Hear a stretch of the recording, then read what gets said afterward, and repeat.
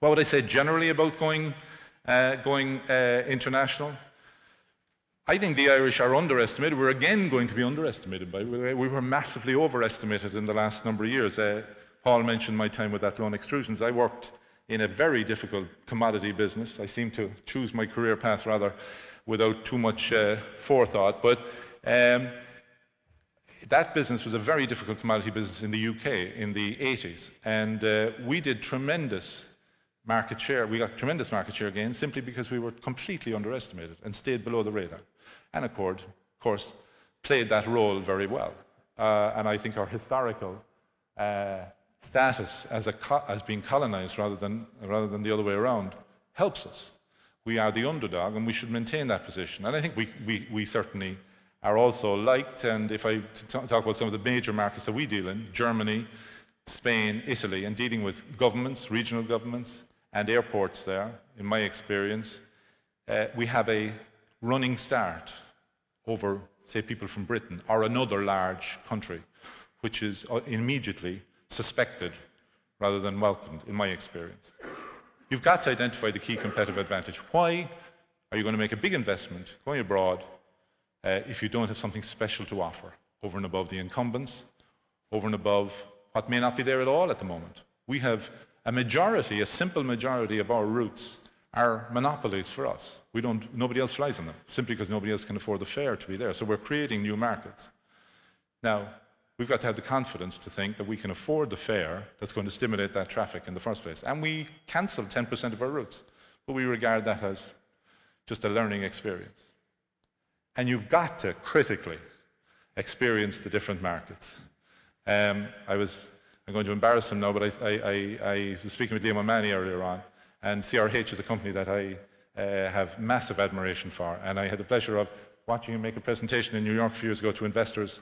And he went through, I would say, without exaggeration, 100 different companies in his group, of which there are many hundreds, I think, but just 100. And he talked with intimate knowledge about the management and about the market. And they are the two single most important things, knowing as he would do the fundamentals otherwise of the business as well. And anybody who doesn't know the market and go out and experience it, because there are differences, is kidding themselves about the fact that they might have a great product, but there might be nobody out there who thinks it's great or needs to be convinced of it. You've got to do that. And we spend a lot of time just walking around, you know? And people talk about economic statistics, and I have a lot of time for economic statistics, but you can't beat, you know, as the farmer said, seeing the cow, you know? And in my experience, you've got to do that before you even put any money into a project and try and experience the market, even as a consumer yourself. Because I'm not an expert in that market, but you get over time experience and touch and feel, and you talk to your colleagues about it and see what they think about it. But that's ultimately where your judgment is going to stand or fall.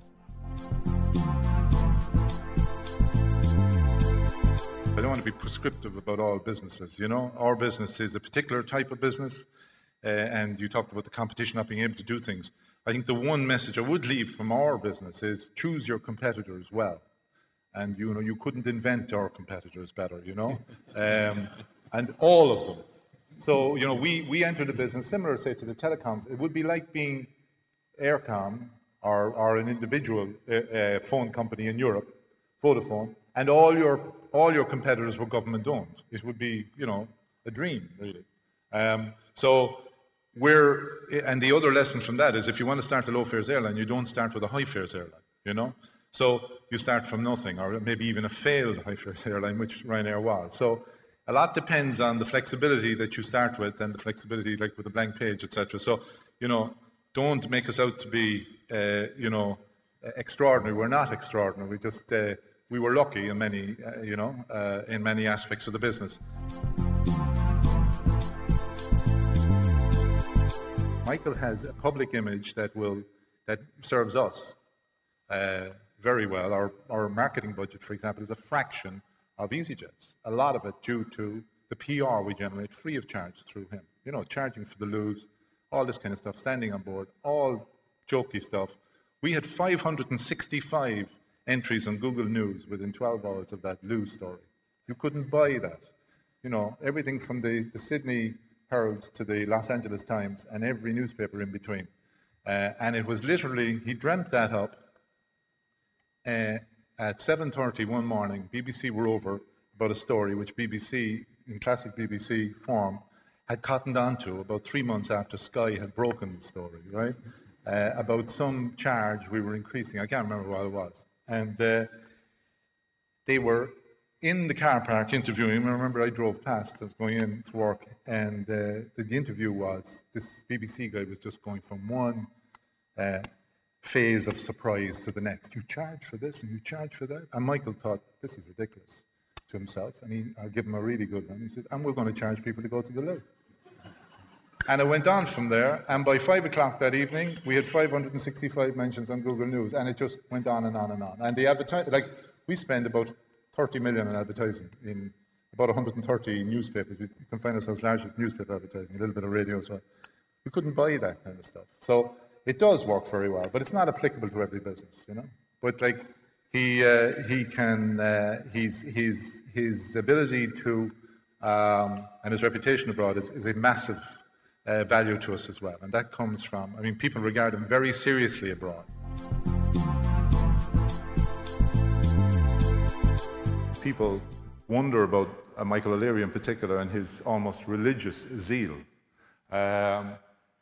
and his focus, and it is warranted in our business, absolutely warranted in our business. And some people may not be as public about it, but I can guarantee you that if you look at the key ingredient behind the success of many of the businesses that we're talking about today or elsewhere, it is the commitment and the zeal of one or a number of other individuals together who actually make it work. Our business is very simple.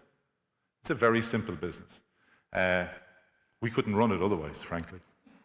And, you know, from our perspective, just to be continually, it's a little bit like Munster rugby, you know? You'll grind them down in the 75th minute and you'll score 3 or 4 tries when they're on the ground, you know? But you keep at it. And if you're sharp enough and if you're committed enough, it's amazing how many people will fall over in the long run.